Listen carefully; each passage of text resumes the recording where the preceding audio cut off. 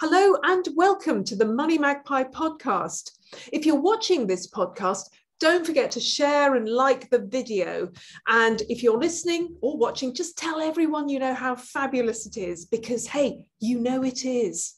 I'm Jasmine Birtles. I'm the founder of Money Magpie, and I'm joined today by Sam North from the investment platform eToro, which offers users all kinds of ways to get into investing and all kinds of products to invest in, from stock market companies in all sorts of stock markets to crypto and CFDs. Thank you so much for joining me, Sam. Jasmine, it's a pleasure to be on. Now, I just went through some of the aspects of eToro, but you know it better than me. So how would you describe the platform and how you can use it? Well, yeah, I think if you were to ask the actual users of eToro, they'd probably give you, relatively similar answer, but they'd also talk about, bits here and there that they prefer to others. I mean, when I go around and do, the webinars or the seminars, I sort of dress it up. It's one of the world's leading social investment networks and platforms where, as you said, people can invest in all of those things you said: crypto, stocks, CFDs, ETFs, whatever it might be, commodities, of course, all the craze right now. But we also look to do it in a way where we can enhance investors' sort of financial education. So we've created, eToro have created this sort of multi-asset investment platform, but it's built on this social collaboration. So users can share ideas with each other. They can interact. They can bounce these ideas off each other on our user feed, talk about the recent news that's come out, talk about potential ideas that they may have, and they can log in, on their phone, tablet, computer, laptop, whatever it might be, and do that and access all of that information there. So yeah, I mean, we actually just recently, but we're now in May, in January, we launched stock investments in the US too. So the company's come on a long way and continuing to grow. Yeah, so you've mentioned people can learn from each other, and you also mentioned seminars, because you've got quite a lot of educational materials on eToro. So what have you got that people can use for free if they're just starting out as investors? Yeah, well, firstly, I think it's important that it is free, right? I think, we've seen over the last, 2 and a bit years, the rise of the sort of retail trader and retail investor to levels we've never seen before, for a few reasons. Obviously, the pandemic sort of helped people, take control of their own finances as well. We saw that. But in terms of the education, you've got guides where people can read about all the different subject areas. And that could be as basic as what is a stock or what is an ETF? How do I invest in this and that? What is risk management? Just loads of written guides. And on the flip side, there'll be people that, don't necessarily learn the best way from reading, and visually or audible is the way to sort of go for them. So we have podcasts, where we talk about the main sort of events in the markets or whatever it might be from the week that's happened. And then there's video guides as well for people that do want to sort of see the visual side of things. Webinars, regular webinars, minimum 3 a week. There's more on top of that every month too, and special webinars if there's something going on in the market. And then you've got the community side as well. So a lot of information there for free. There's no sort of expiry date on any of it. There's no maximum time a user can read it, listen to it, or whatever. So yeah, there's a lot of information out there for people to take advantage of. So it really does sound like it is genuinely a good platform if you're starting out, because I'm always talking about how people can start investing, because that does seem to be the hardest part of all of it. Frankly, loads of people want to invest, but they're scared even to start. So what's your advice for people who are afraid, honestly, to take the first steps? Yeah, and I've definitely got mates that are like that or have been like that, and then just maybe recently have sort of taken the steps to get in. I think it's important for anyone that's doubting it or thinking about whether to do it. Understand why people do invest, I think is important, because if you can see why, a certain group of people do it and benefit from it, then it makes more sense to think, that could be something for me. So, I mean, you've seen over the years, at the moment, inflation is killing the stock market right now in 2022. But historically, the stock market outperforms inflation over a long period of time. So I think it's important to understand that it is, a medium to long-term thing, investing. And, if we have a look at some of these facts, and actually I was just looking today before coming on. So I was born in 1991, and the stock market, the S&P 500, so the largest stock market in the world, most traded stock market in the world, has only finished down year on year 7 times in those, how old am I now? I'm 30. In those 30 years, it looks like it's going to be 8, but you never know. So the history is on your side here. I think average return 7% a year by just investing in that particular S&P. So there are questions I think people can ask themselves. Do I have maybe like an emergency fund just in case I need this money? Do I need it in a month, 2 months? Like, if that's the case and you do, then I wouldn't recommend investing right now. But history is on your side. You can get those returns longer term. Certainly when you have that sort of mindset that you don't need this money, it becomes a lot easier. You should probably ask yourself, are you committed as well to sort of having this money, or for the future, sort of leaving it alone for 2-5 years, for example. And if you're comfortable with that, it becomes a lot easier. And look, there's going to be ups and downs. So there'll probably be newer investors. Let's say someone started investing in January this year. They're panicking right now, probably because it's the first time in a while markets have really been sort of aggressively lower for a sustained period. So it's important to understand there are going to be ups and downs. But like I just said, in the last 30 years, the biggest, most traded equity market in the world has only been down 7 of those 30. So that's a positive, and it helps to put things in perspective. Yeah, and I suppose there's an argument to say that right now, or at least in the next year, or however long it takes for the market to bottom out, and nobody knows, but it now is probably one of the best times to buy into the stock market. Oh yeah, I couldn't agree more. I really couldn't agree more. And it comes down to, as well with this, people might say, well, do I buy right now? Or, do I buy, and I know you're a fan of this as well, sort of the dollar cost or pound cost averaging approach. And look, if let's just say someone had a lump sum now, bought right now, and it turned out to be the low for the next few years, you look like an absolute genius, and it would be amazing. But look, time in the market is next to impossible in terms of being, really, really specific about it. So my view and the way I certainly would be looking to, attack this market now would be, every month or every couple of months or every time I get paid, look to, sort of dollar cost average into these markets. Like you said, people have said you make your money in a bear market, in a correction. And historically, over time, the market, as we've seen, does go up. So yeah, if the market does come lower, and again, you can afford to, in your mind, lose this money, even though history says you won't, there's certainly some good opportunities to be had. Now, just to go back to eToro, I'm wondering, how do you actually set up an account on your platform? Because again, this is something that stops a lot of people who want to invest, and they think, okay, I've got to set up an account. Oh, how do I set up an account? Oh, I don't know how to. So, literally, how do you do it? Yeah, you're so right. And do you know what? I have this issue with, I don't know, say I wanted to set up an account on some website, when it comes to doing that, I'm just always like, oh God, this is going to be so long. And I mean, with eToro, it's not.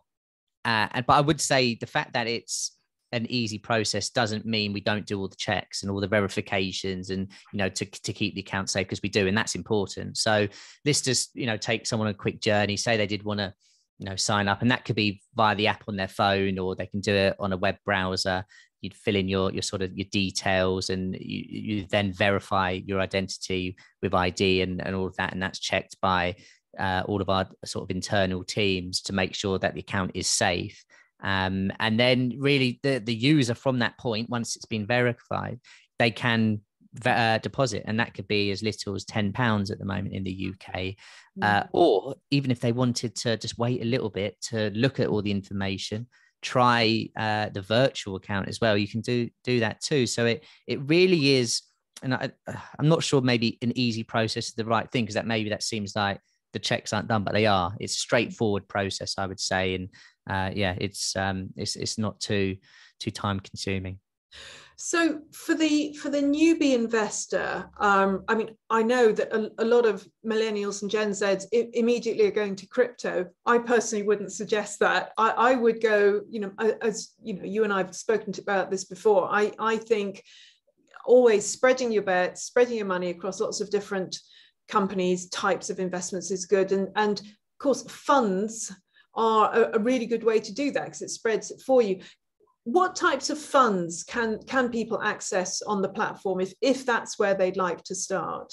Yeah, I mean, whatever it might be, if someone might come onto eToro with a view of an area they do want to invest in. So there's like a discover section, and then you can split it up through commodities, currencies, ETFs, and with the funds that are within there. I think last time I checked, there was 250 odd. So there's quite a lot to go through. Now, my sort of personal view is with these, you want to go for the most traded, the most sort of popular ones, the ones that most people are going to do, the sort of when I say most traded, they're not going to be super volatile. They're not going to swing like, say, a crypto asset might do at the moment, 10% in a day. So I'm like yourself, I'm a fan of the funds, and I will diversify through that. And it might be a fund that's dedicated to a certain industry or a certain geographical area as well. So I think each person will have their sort of favorites. I mean, the first time I ever started investing, the first thing I invested in was an ETF tracker of the S&P 500 and the FTSE and European equities as well. And I just every month would add to that. And for me, that's proven over the last 14, well, no, hang on, yeah, sort of last 10 years or so to being a really good thing to do. But there's going to be moments where the market moves lower, and it's just having that patience and understanding that you shouldn't just get in once. Avoid that lump sum into just one fund. It might be you have an idea, you have the funds that you like, and it might be every month or every quarter, and you're just getting in on a sort of regular basis. And then, as we're talking about easy or rather straightforward ways to invest, probably to me, the greatest thing that eToro has is the ability to copy other investors. So, talk about easy. You just pick an investor who's doing really well and go, I'll do that then. Can you explain how that works? Well, that's it, right? I mean, some of these, popular investors, we call them at eToro, are amazingly good, consistently beating the market, or even when the market is significantly lower, they're outperforming it then as well, which is obviously something that's very good. So a user, what they could do, again, you can find this all on the Discover page, but they might click on one of these popular investors and decide that essentially they would like their funds managed by this person. So every trade or investment that these investors do, I essentially would do the same. So I could click copy on, Mr. John Smith, let's call him, and every single new position he takes on would replicate in my account as well. But I'd also, if he was originally 5% of his portfolio is invested in Apple, 5% of the money that I put in is going to be invested in Apple, and so on and so forth. So they essentially would manage your money just from doing their investments. And obviously the beauty is you can see all of their sort of their history, what they've traded in, their monthly returns, all of this kind of stuff as well. And of course, if after a while you want to take your money out, one click and you can sort of get out of that too. And they get a little kickback from that, don't they? Because obviously you can't just do that sort of thing for free. Yeah, I mean, I can imagine that. I don't think anyone would do that for free in this day and age, would they? But no, and that's an incentive for them, right? To keep performing well, keep delivering returns. Because if I was investing with a popular investor and it was just month after month of losing money, I'm not going to stick around, of course. So the fact that they've got an incentive to produce these returns and interact, by the way, with the people that do copy them. They have sort of these open forums, they do newsletters. It's I mentioned before, it's sort of a real social place, but it's got that good community where if someone does ask a question, why did you do this, what's your plan with this, how long do you usually hold positions, they're more than happy to answer that. And then this crypto, I mean, I've already mentioned that, lots of millennials and Gen Zs go straight for it. I personally think it's something, you add on when you've got decent holdings elsewhere. But hey, it's still massively popular, even though it's right down at the moment. So what can you buy in that area on eToro? Well, you can buy the different assets. So I imagine a lot of people would have heard of your Bitcoins and your Ethereums, and you can buy those. Or one thing that I really like, or one of many things I really like about eToro is the smart portfolio. So we've seen a massive rise in thematic investing, where people want to invest in a certain theme in the market. So that could be drone technology, for example, or that could be cybersecurity. But also on the crypto side, there are these ready-made portfolios where it could just be down to decentralized finance, or it could just be crypto itself. And the portfolios are sort of weighted in favor of different crypto assets. So the sort of the team of traders for eToro created them. So it's a good way of maybe being diversified, because obviously new people that come in, they're not going to know enough about whatever industry it is. But let's say it's crypto, you might say to yourself, well, rather than just buying one particular crypto asset, I might want to diversify myself by just getting into a sort of smart portfolio that does all the weighting for me.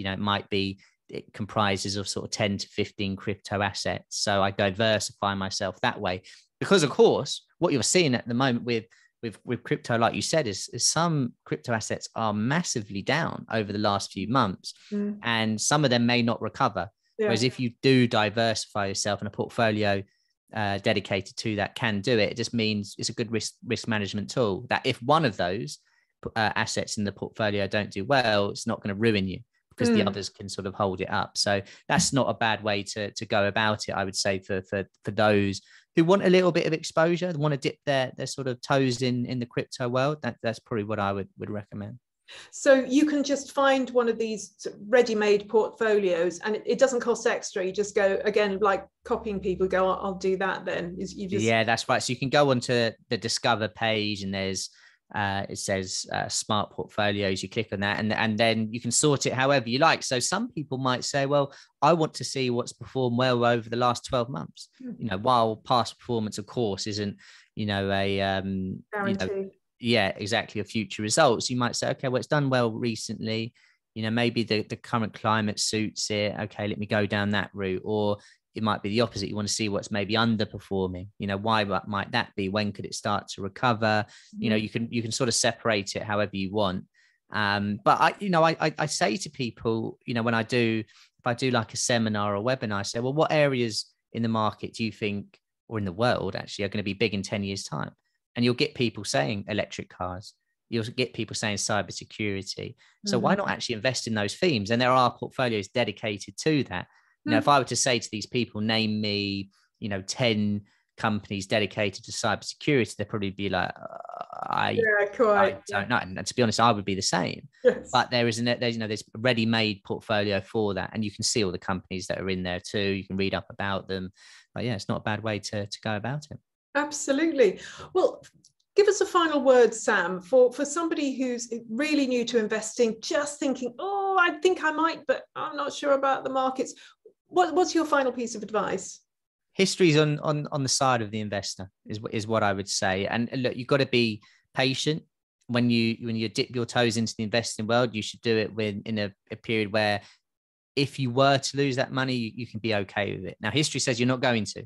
If you diversify yourself right, and you were to just only invest in, say, the S&P 500 tracker, that has proven over time to be a good thing. There are going to be peaks and troughs, but there's going to be more peaks than troughs. So it would be, trust the process, as the Arsenal football manager keeps telling me. But yeah, that would be it for me. Just have the patience, and history is on your side.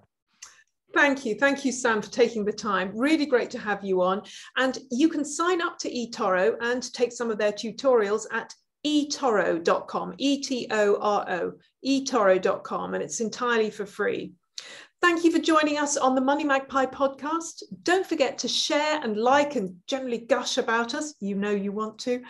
Today's podcast was presented by me, Jasmine Birtles, and you can follow me on Twitter at Jasmine, and on Instagram at Jasmine Birtles.